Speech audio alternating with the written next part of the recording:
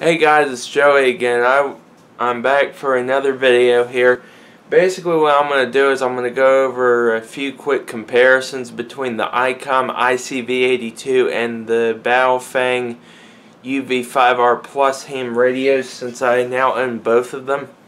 Oh, and for the record, I still have not figured out how to program the Baofeng because it's darn near impossible, and I think I'm going to have to probably have somebody do it for me.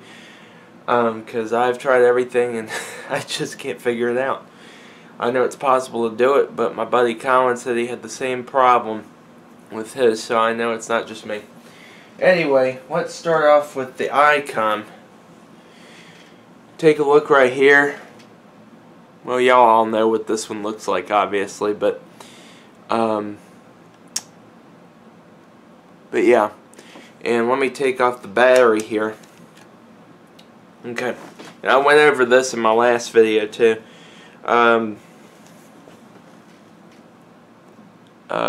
This is an Icom BP222N. It says it's a Japan battery, but packed in China. But take a look at that: 7.2 volts, 600 milliamp hours, which is pretty good. Lasted me through a whole day of Baofeng yesterday, but wait till you see this. And see, this is a pretty big battery, as you can see. I mean, it's freaking huge. I mean, just look at it. I mean, dang. By comparison, the Baofeng battery, let me just take this off real quick. Okay. It is less than half the size, right? This is the BL5 battery from Baofeng. Now look at that. 7.4 volts, 1800 milliamp hours. That's 3 times the capacity of the Icom battery. Okay? And 0.2 volts higher than the Icom battery as well. Now, it is of course made in China because, you know, it is a Chinese company, but my buddy Barry says he's gone over a week without having to charge the thing, so that's good. Now, another thing I thought would be worth noting is look at the size comparison. Icom, Baofeng. Look how much smaller that is. This thing is tiny.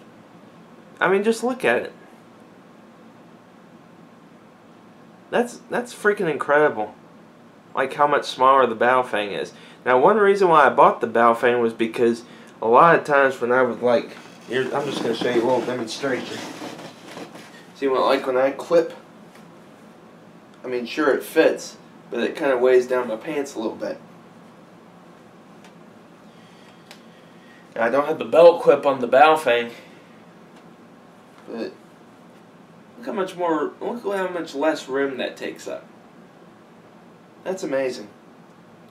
And there's something else that I actually forgot to show you in the last video because I wasn't sure exactly what button it was. But I'll go ahead and mention this. This is something else that the Icom does not have, but give me just a minute. Frequency mode. Just ignore that. Anyway, if you push this button right here, this third button, LED flashlight. Press it again. Turns into a strobe.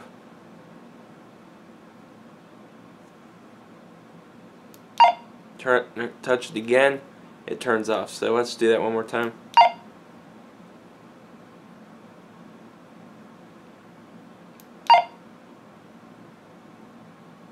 And finally we'll turn it off. So that's pretty cool. Now, the other thing is, with the Icom, you got a power button that you have to turn on, and the volume right here. On the Baofeng, you've got this is the volume and the power button. Frequency mode. See?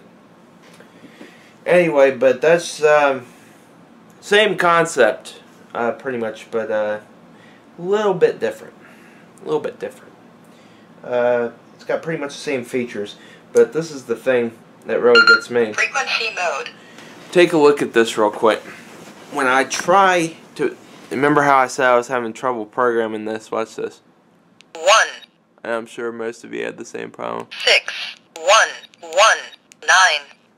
And then when I try to do 0, it goes straight back to 175. I have been trying to find a way to override that. I do not know how to do that. I'm sure there's a way, but I just don't know how to do it. I think I'm going to have somebody actually program it for me, because this owner's manual says nothing about programming it. There's a website that I looked at that gave you a few steps. I thought I did all those steps, but apparently they must have given you the wrong directions, or I must have missed a step or two, because it hasn't worked. I really don't know what to say to that. But anyway, the last comparison one of the last two comparisons I wanted to go on is also the fact that you push this, to push the top button, and it doesn't transmit. This one you have to be careful, because it does. And as I said in the last video, if you get caught, you can have the feds after you. And I am not going to go to prison, so that's not happening. So obviously I'm going to have to be very careful about the way I hold this radio. I think if I hold it like that, or like this, it'll be fine. The final difference I wanted to make was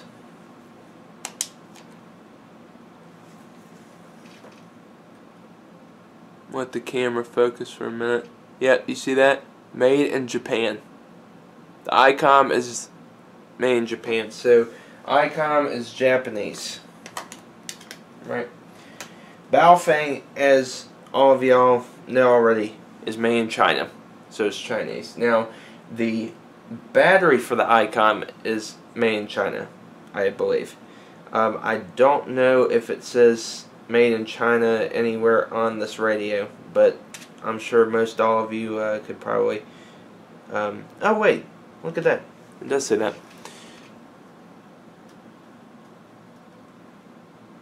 Wait for it to focus a minute. Yeah, see right there. Original in China. Yep. One other thing I think I should probably make note of is exclusively for online sales on eBay, Amazon, Radiolity Store. You cannot find this radio on Baofeng's website. This is basically an updated version of the UV-5R called the UV-5R Plus.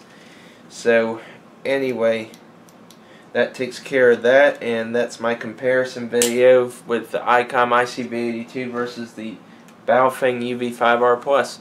Thanks for watching, everybody. Have a good day. Oh, and maybe give one of these radios a try. I guarantee it's worth it. Take care.